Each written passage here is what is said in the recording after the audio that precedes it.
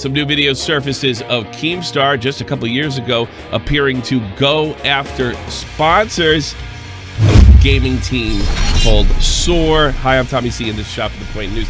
I don't know if you've been living under a rock, but H3 and Keemstar, they had like this big drama going on. It's a big video. It's so much so that Keemstar, initially we thought that he actually lost his sponsorship with G Fuel, but he claimed in a video where he responded to H3 about, he responded to H3 saying that he left G Fuel or had some kind of break so they could get the pressure off of them. H3 used G Fuel pretty prominently in the video, mentioned them upwards of 5 or 6 times. It did clearly look like H3 was encouraging his fan base to go after Keem's sponsors, and they responded. They responded so much so that on H3's Reddit, it looks like they may be going after Spotify and other sponsors going forward, not to mention people that were actually in some of Keemstar's gaming tournaments. Now, here's the thing. The video on Keem was very effective. I mean, like most videos, it was cherry-picked to a certain extent. There was legitimate stuff in there. Some of that stuff, work that was done by Shot from the Point own Nick Diorio. But the real problem people are having with it is, of course, the sponsors issue and the Etika issue. Etika, of course, passed away. He took his life about 11 months ago, and he had an interview with Keemstar just before that. And I think it's safe to say that, well, H3 did sort of lay Etika's death on Keem's doorstep. I think that's very, very, very fair to say. That was a bulk of the video. Again, there's things in this video that I truly think needed to be exposed, and there's the sponsors issue, which probably affects me the most and most YouTubers, where we have a new norm because it's H3's got a big bullhorn, and maybe he has set a precedent to go after sponsors in the future. I think that was probably inevitable, excuse me, but more than likely H3 managed to kick it off and kick it off with style. So some of the backlash that H3 got was, hey, you really did content nuke Keemstar, and now we're feeling the you used a nuke to take out one man, and now the rest of YouTube is going to feel those reverberations. Now, comment cop, who I do see in my streams a lot, I give the guy a lot of credit. He's always looking for both angles. He finds stuff all the time. I recommend you sub his channel. He found maybe a problem with Keemstar's story, and I definitely think it's more hypocrisy by Keemstar.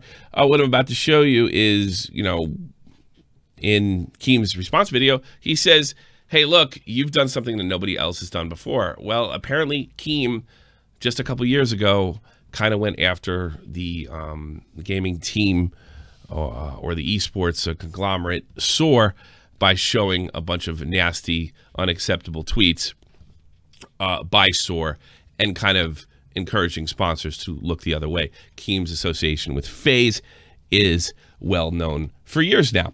So I'm going to play you some Comment Cop's video, so you get the jive, the jib of it. And we'll be talking about it later on Shot from the Point Live, 3 p.m. Eastern Standard Time, right on this channel.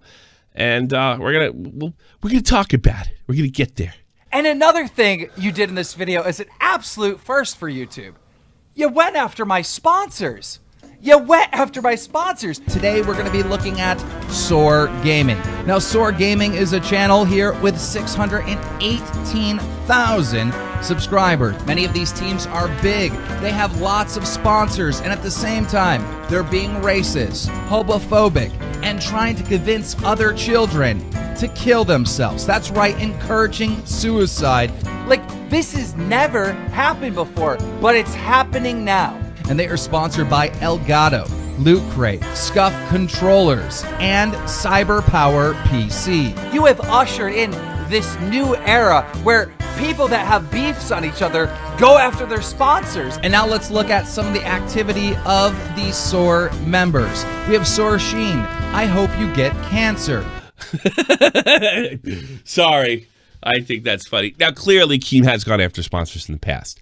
And that is probably his biggest weapon against H3, saying it's never been done before.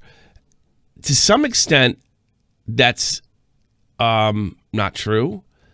But if you look back, and I guess this is 2015, the e-celebrity is not as common or not as well known. YouTube is not what it is. It's basically it's nowhere near what it is today. You know, being in the e-celebrity in 2015 was like, there's celebrities on. What are you talking about? Being an e-celebrity, I mean, now everybody knows who Logan Paul is. It was a completely different world. And I think while Comment Cop shows Keem's hypocrisy, I don't think that Keem's above going after sponsors. Just recently, he went after sponsors in the sense where he goes after an AdSense of a creator called J-Station. Now, he kind of got away with that and nobody cared because J-Station was so reviled in the community, and the community felt that he was, you know, kind of projecting fake content or telling kids that there was such thing as ghosts. It's a whole thing. It's a whole story. And that's what justified that Jay had a child audience. He deserved to be canceled. And lo and behold, YouTube took his AdSense away. So in a sense, Keem did sort of lay the groundwork, not so much with this example, but with the J-Station example. It was he led a charge, he led an action, and a creator ads were taken away. Now that's AdSense itself. We are talking about individual sponsors now. These individual sponsors are a lot more common as opposed to Adpocalypse. But I'm going to tell you why it probably doesn't matter optics-wise. See, H3 did it when he had a megaphone. And he did it in a memorable way. Keem wasn't as famous when he did this to SOAR as H3 was when he brought up G Fuel in his content nuke video. So no matter who had done this prior, it's always going to really land on H3. H3 megaphoned it. He put it out there for everybody to see, and now it looks like this may be the groundwork for more to come. YouTube, very influential YouTube commentators like Some Ordinary Gamers and Critical have spoke out against this tactic. They feel very much like I do.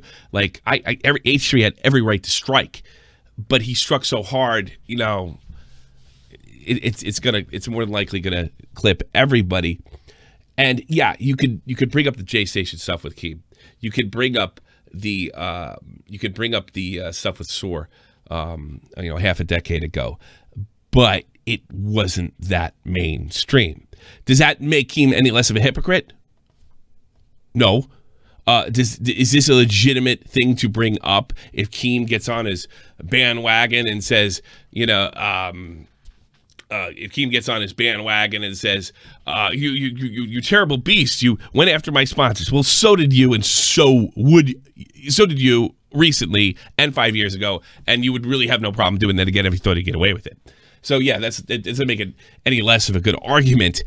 But the problem is H3 is always going to wear this because of the size of this Keemstar exposed video. It's every bit as big as the Leafy exposed video on Keem, and yeah, and really during that whole 2016 time, any of those exposed videos that he this really is a nuke. It was so apropos. But in that launching that nuke, you know, H3 is going to take some radiation too. And that's really going to always be tied to him, whether Keemstar is a hypocrite or not. You know, one of the disadvantages you have when you go up against Keemstar is he's considered the bad guy already. H3 paints himself as a good guy. You can't throw shit on a shit pile. Well, you can, but it's still a shit pile. But if you're clean and you get some of that stuff on you, it changes things for you. It doesn't change anything for the shit pile. So really, that's that's pretty much it. That's my opinion on this. I don't think it's going to stick. I think it's a perfectly reasonable topic to bring up. I think Comment Cop, did a remarkable job, as he always does, in pointing out people's hypocrisies and inconsistencies and what have you, but I just don't think this sticks. I don't. It's a good argument. It prevents Keem from sort of saying, going after sponsors is the worst thing ever. Well, you went after J Station sponsors because you didn't like him. You went after Source sponsors, and you have a relationship with FaZe. So yeah, that's kind of a problem. But in the end, Keem's gonna win because he's a lovable bad guy, and H3 portrays himself as the pure guy. And when the pure guy starts to show the cracks, well, the rest is history. I think this is going to have serious reverberations because I'll be honest with you, you can make the argument that the J Station thing, we're feeling the reverberations of that now, okay? But I don't think anything's going to have as big an impact as this. I think the floor plan has been laid. Now, you might be asking yourself, you did this just a couple days ago. You suggested this when it came to Alex and his friends and going after his friend sponsors, and I absolutely did. And I'm ashamed for doing it. I think it was stupid. I'm glad before I started to lead a charge, as you can check out right here, that I kind of got a hold of myself. And guess who came to me to tell me to get a hold of myself and told me not to go after the James Marriott and Mimile sponsors of the world? It was Keemstar. He DM'd me.